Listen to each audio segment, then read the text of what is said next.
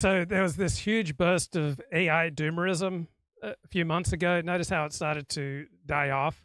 Like there are always these bursts of doomerism over this or that, and then the hysterics they lose their significance in the national conversation. So talk of AI doomerism is considerably reduced now as compared to 6 months or a year ago. Right? Here's a little more. They're truly they're among the evil of the evil, but I am not for suppressing their free speech. Evil of the evil, but I am not for suppressing their free speech. We don't suppress speech.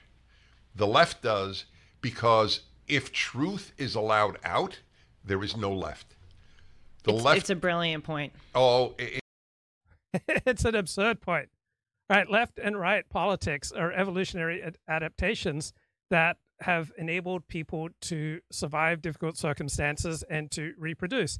And in certain situations, a left-wing egalitarian approach of doing new innovative things and having more openness to strangers is more adaptive.